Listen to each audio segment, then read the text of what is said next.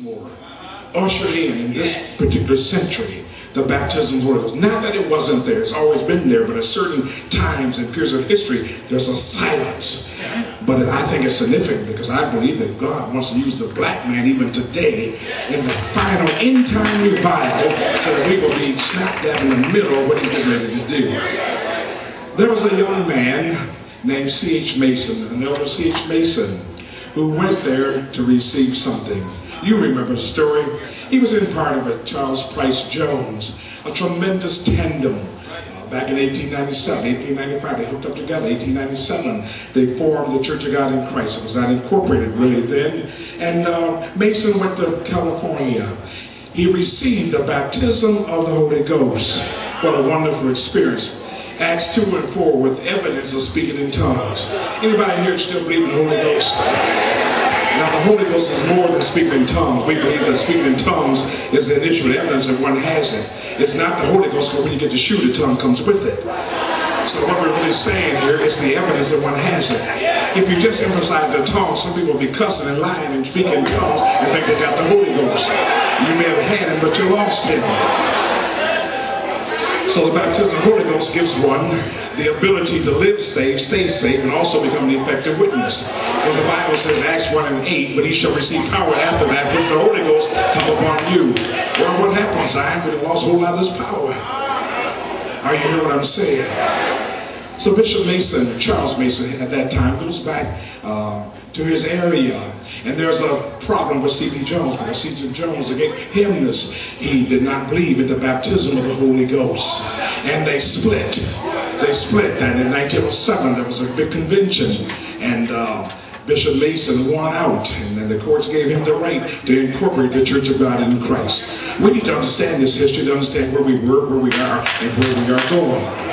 C.P. Jones then formed a church, the Church of Christ Holiness. But what's so significant about this is that our church has grown to millions, and his church is still very, very small. As a matter of fact, this November, at the Hyatt Regency in Dearborn, they will be having their convention.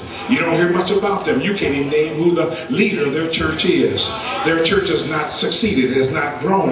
I just got to believe that Charles Harrison Mason had it right. And I got any witnesses tonight. We're all over the world. He said the Son would never settle the Church of God in Christ. Everybody, you know that is true. He was a true prophet of God. So he believed we don't need not to be saved as a second act of grace. We're sanctified. You're saved, and then you learn how to live saved, sanctified, set from the world to God. You're not immediately perfect, but you learn how to live holy. And then you don't stop at being saved and being sanctified. There's another thing. You need the baptism of the Holy Ghost. Oh, bless you, you know, to get it on the inside of you. If you get on the inside, you know how to live right. And you'll have some power. You'll have some power to heal the sick. That's why I stand tonight in authority and say, let the sick be healed. I didn't ask the devil to come out of anybody. Come on out! We got some power. We got some authority. We can speak it because God has given it to us. And so we noticed something about our church. In the early days of our church, we primarily in Arkansas and Mississippi and Tennessee. That's where blacks primarily were. We were this lower socioeconomic group. Most of us were poor. Most of us were the down and outers. We were in agrarian society. We worked on the farms, and people laughed at us. You got to understand something. We were not highly educated. We had to brush arbors, and then we went to the storefronts. And some of y'all don't know anything about storefronts. We've always been in buildings like this. We've always had the Harrison Memorials and these beautiful churches that God has blessed us. But we thank God for our heritage.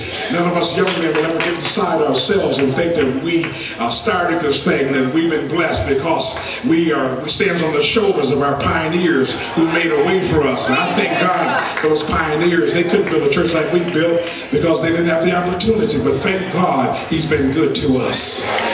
But we notice what God did for us. I believe that we had the right doctrine, and Bishop Mason had the right plan for this church. And because of that, the gospel was disseminated all over. But something began to happen because people began to leave the South and go north. The Industrial Revolution, 1917, we migrate to the South. We come to Michigan. Notice what has happened. You're going to see something. Notice what happened. The people come. They come to Detroit. They come to Pontiac, Flint, and Saginaw, get jobs in General Motors. Generous Moses becomes our God, and all of a sudden we're getting a little blessing. Some of us, we get a nickel above expensive. You can't touch us.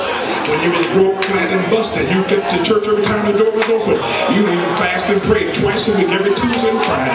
Now they tell you to fast Tuesday and Friday. You say, why we got to fast Tuesday and Friday? Well, the fact of the matter is, Bishop Mason said all over the world, we'll fast every Tuesday and Friday. The people of God coming together, worldwide fasting. In unity, there is strength. You don't believe in Tuesday and Friday, nor do you believe on Monday, Wednesday, or Thursday. Oh, this was a great church. This was a great church.